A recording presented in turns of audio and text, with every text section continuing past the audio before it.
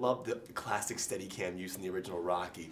I want to ask you, when you were filming those fight scenes with Carl Weathers, when you're fighting Creed, how do they make those look so realistic? The punches themselves, is it angles? How do you look like you're connecting with their faces? Sometimes you get so close because you've choreographed it to the point where you have literally learned his I guess his ability, his reach, and automatically you kind of know what he's going to do.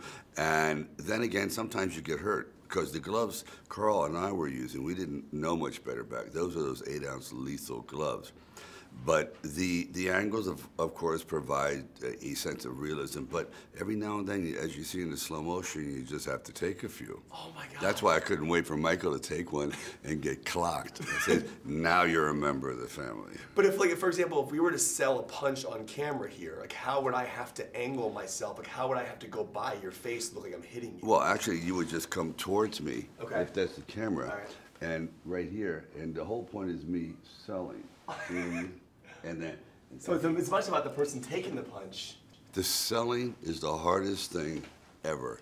That's why Carl Weathers was so good. Yeah. Dolph was good, but Carl was a savant at taking punches. That's why I couldn't wait to bring his character back, even if it's in the reincarnation of Michael B. Jordan. You look back at the classic Rocky step sequence. It was one of the most iconic moments ever, but the way that was shot, you going up those stairs, can you talk about where you were that day in your mind, how they shot that, when you going up, how many takes was the actual going up thing, and where, like, mentally, where were you? Well, that was kind of a mechanical miracle coming together. Also, it was just luck in legalese. In other words, the police were not around. We were doing it non-union, so I was trying to grab as many moments as I could before the union caught up to us. And the orange was everything was just haphazard. Jumping out of the van and running past the ship. That just was a one take, and let's get out of here.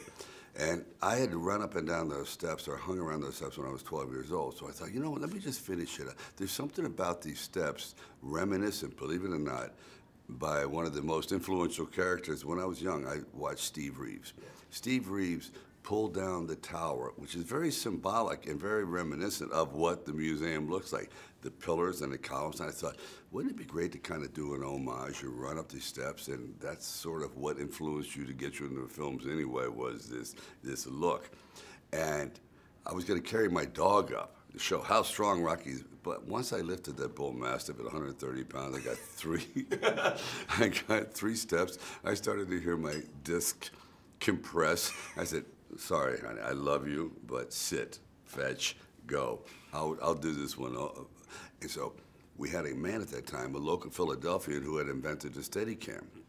And it was this large, kind of unwieldy machine with string hanging from it and washers. But the man was 6'7". So he could run up these steps sideways as fast as I could forward. And that, in the audience, I don't even think were aware of what they were seeing. The magic was happening, but it was happening so fast that, how'd they do that? How did they not bounce around? And that was the beginning of the Steadicam. And here, 40 years later, it's been used to great effectiveness by Ryan. Right. Now, I love the fact that you've played this character now 7 times. And you think about how incredible he is as a human being, what he's been through, the emotional qualities of him. But you've spanned this over so many years. What aspects of Rocky have you taken into your real life? Like, as we're sitting here today, you're an actor, but is any of Rocky with us right now? Is any of him with you? A certain aspect of it, yes. I mean, I wish I was as moral as that, because his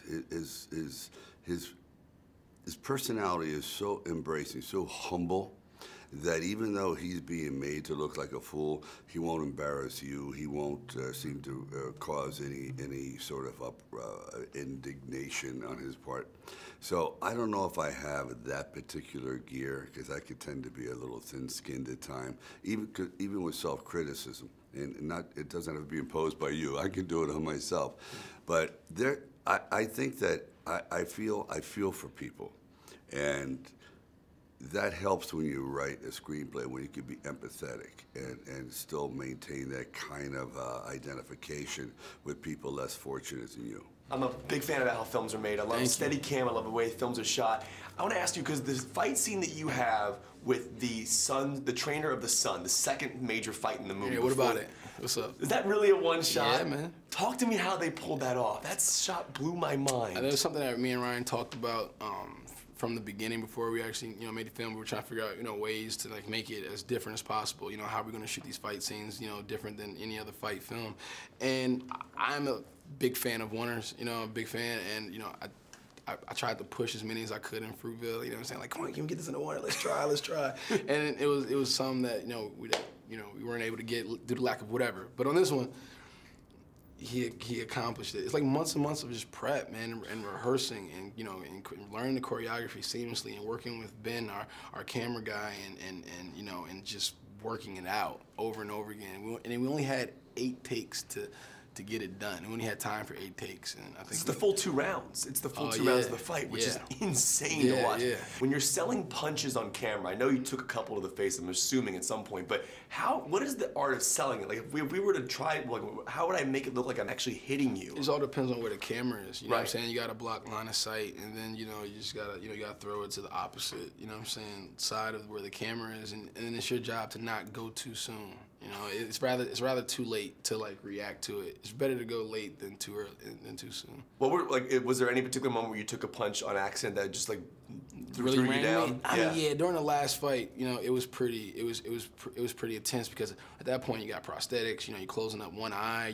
Your depth perception is completely off. Especially when you're trying to read punches, and it throws off everything. So we didn't get a chance to rehearse that much with the prosthetic on.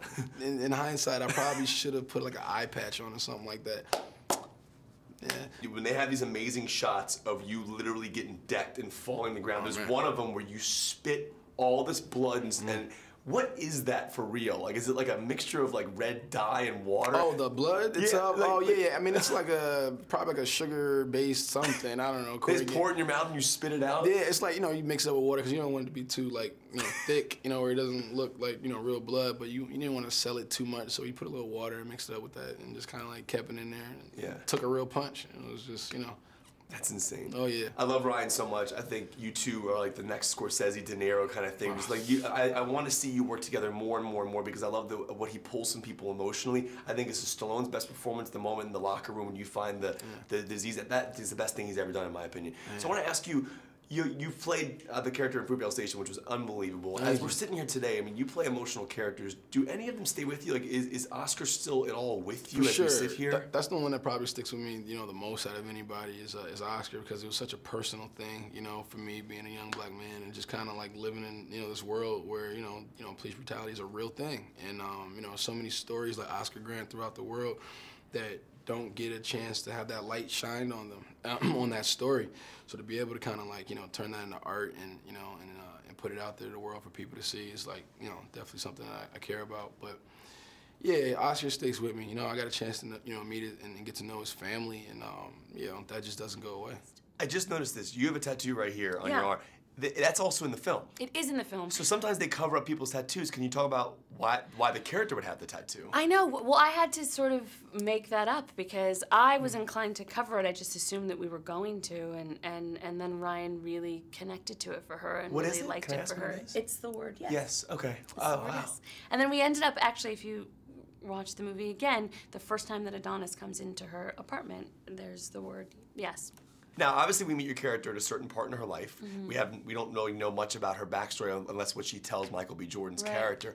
And I'm wondering, what are things about her that you built in yourself that weren't in the script? Like, do you know her favorite foods? Oh or my her favorite gosh, color? tons of things. What would you know? That's the way Ryan works. So he would send a bio of his ideas. So I knew when Bianca was born. I knew her parents' names. I know where they're from. I mean, for us, it was very important that, because she's a Philly girl, that she was a very specific Philly girl. So, she's part Italian, she's part Puerto Rican. Her parents, one of her parents grew up in a place called the Golden Block, so I spent a lot of time here in the Golden Block.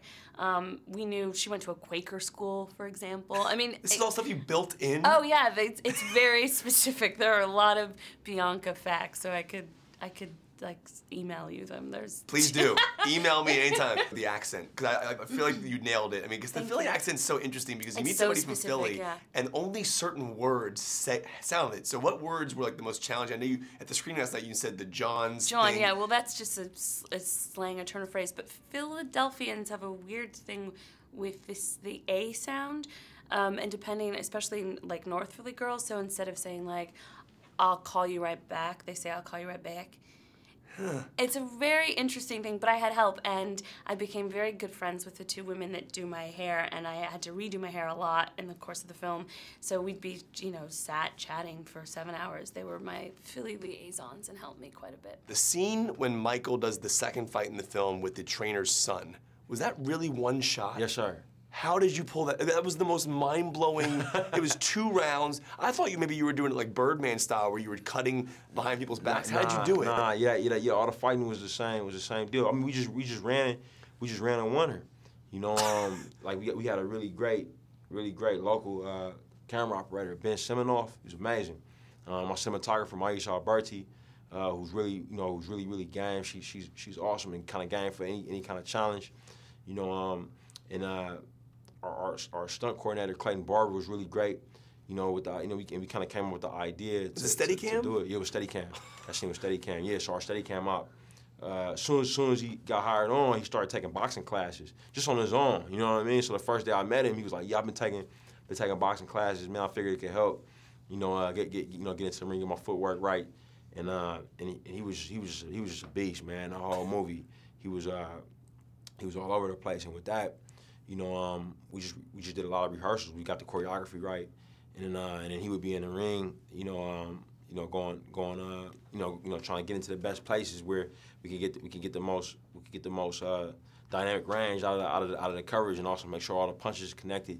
But yeah, it was one I was shot. geeking out, man. That was amazing to watch. You're dealing with an emotional story here, but also Fruitvale was a very emotional story as well. But you're telling 2 different kinds of stories, and I'm wondering, like, do you bridge that emotional quality from Fruitvale into this, and like, do you try to carry over that same emotional depth, even though it's a very different storyline? Yeah, for sure. Like, for me, I love to feel stuff when I go to see movies, and I definitely. I'm looking for all the emotional depth in each character, for each arc in each character, when writing something. And in this, I found it to be a great opportunity to explore these really personal themes that people can relate to, while at the same time, dealing with these characters that kind of almost like mythological. You know what I mean? Like there's a mythology to Rocky, there's a mythology to Apollo. I think Sly knew that when he wrote him and giving him a name like Apollo Creed. You know what I mean? So it was for me. It was great because it works on this macro level. But I was very interested in the conversations between Adonis and Rocky in Paulie's bedroom, for instance, or in locker rooms like you talked about, or the conversations between Adonis and Tessa. I mean, Adonis and Bianca in her bedroom. These personal moments. That kind of build on and show who we are as people. Just as much as when he steps into a ring in front of 100,000 crazy, you know what I mean? Yeah. UK soccer fans, But that was kind of what interested me the most about this movie, about how it could work both ways, and at the same time be just as emotional as Fruitvale was. You're 29 years old. Yes, sir. You're behind a camera. Yes, sir. Stallone's taking your direction. Dude, first of all, that's the most incredible thing I've ever heard in my life. You think about that for a second. But talk about your mindset. I mean, I know you're directing, you're telling a story, but you obviously had to be freaking out that Stallone is acting out your dialogue and a scene that you directed. Talk about where you are mentally in that moment. I mean, I can't think about it like that. I just gotta look at it as work. But it's Rambo. But I mean, with Sly at that point, by the time we were filming, I spent a lot of time around him. You know what I mean? And he's very self-deprecating. You know what I'm saying? Like he's cracking jokes, making everybody comfortable all the time.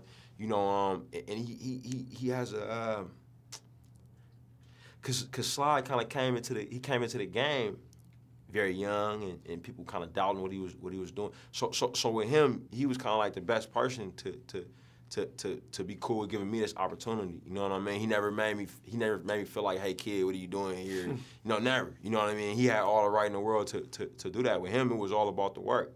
You know what I mean? It was all about let's do the best thing possible. And with him, with Sly respects, because he's got a great work ethic. So if you can match that, you know what I mean, or exceed it, you know, you'll have his respect. You know, because he's gonna come to set with pages of work. You know, he might have a 5-page scene, but he's gonna come to set. He's gonna be like, hey Ryan, this is what I was thinking. You know what I mean? I was thinking about this here, that there, that there. You know, what were you thinking? And you got to be able to match that and have answers to his questions. And then once you're there with him, you know what I mean, he'll be ready to knock it out of the park. Do whatever you want. You know, and he's got such an energy for somebody his age, and such a willingness to get it to get it right that it was really inspiring. And him, Mike, and Tessa, they kind of fed off of each other.